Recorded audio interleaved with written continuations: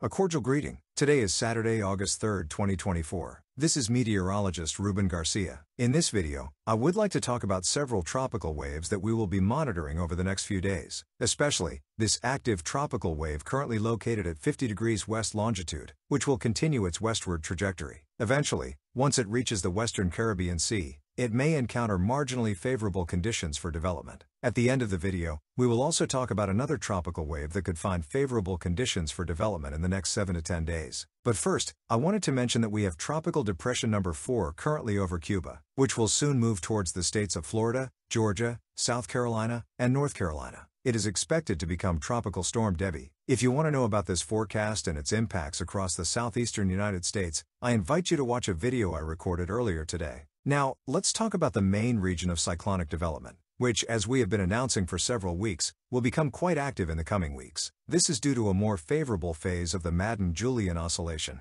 which is beginning to move over the Atlantic. Although it currently continues to favor the eastern Pacific region, this energy will continue its eastward movement over the next few weeks and will create very favorable conditions for cyclonic formation in the main development region.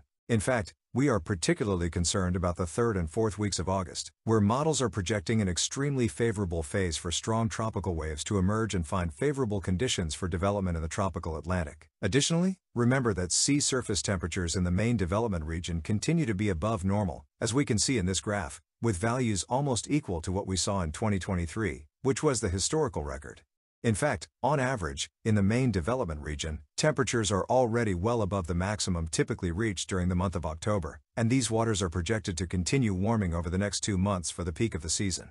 Let's then look at the visible satellite animation of the tropical Atlantic region. Here we have the first tropical wave, which remains quite strong and which we started monitoring yesterday. Also, see that there is still some dry air and Saharan dust in the tropical Atlantic, but definitely in much lower concentrations than we have seen in recent weeks. This tropical wave will continue its trajectory westward over the next few days and will bring a heavy rain event to parts of the Lesser Antilles. Models are projecting that in the next 5 days, between 60 to 100 millimeters of accumulated rain will fall, especially for the islands south of the Lesser Antilles and Trinidad and Tobago. And although the National Hurricane Center has not marked this area as a region of interest for cyclonic development at the moment, it is very likely that eventually, when the tropical wave moves further west into the western Caribbean Sea, it may find better conditions for development. First, because Saharan dust concentrations are extremely low across the Caribbean Sea, and secondly, because models continue to project that wind shear will be well below normal, represented in blue in this graph. Low Saharan dust and wind shear, combined with sea temperatures well above normal in the Caribbean Sea, could generate at least marginally favorable conditions for development. It is important for residents of Central America,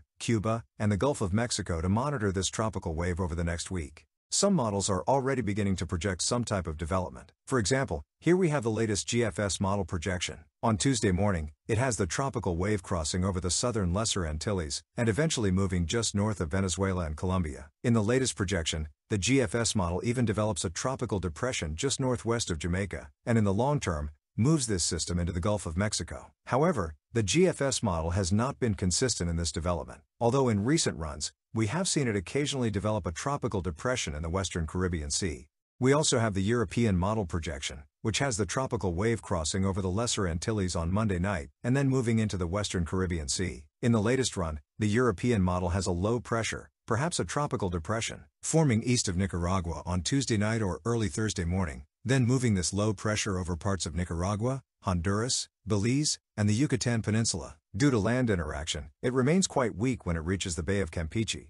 Also, in about 10 days, it has another strong tropical wave just east of the Caribbean, but we will talk about this system later. Other models, like the German model, also have a low pressure developing north of Panama and east of Nicaragua by mid-next week. If we look at the ensemble members of the American model, see that some of them do develop a tropical depression or tropical storm. However, this represents between 15 to 20% of the members. Thus, the probability of development remains low, but I suspect that soon the National Hurricane Center will mark this area as a region with possibilities of cyclonic development.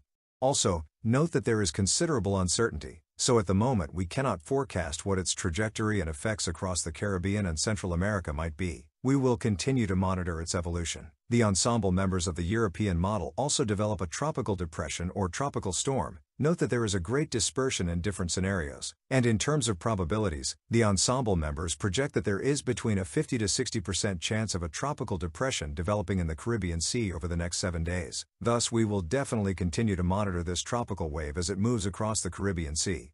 Again, there is no imminent risk, and we have several days to monitor its evolution. As atmospheric conditions continue to improve for cyclonic formation, we will also be watching another tropical wave that long-term models project will move through the tropical Atlantic and could also find favorable conditions for development as it approaches the Caribbean. However, this is a very long-term forecast, talking about the second week of August, but it coincides very well with what we have discussed about the Atlantic entering a hyperactive period by mid and late August.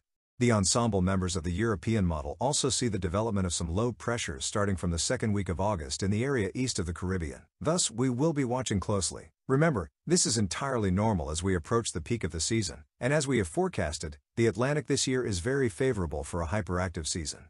Well, with this, I say goodbye. We will continue our special coverage of the future tropical storm Debbie and the effects it will leave in the southeastern United States, while also keeping an eye on these tropical waves to see if they have the potential for development in the Caribbean region in the medium to long term.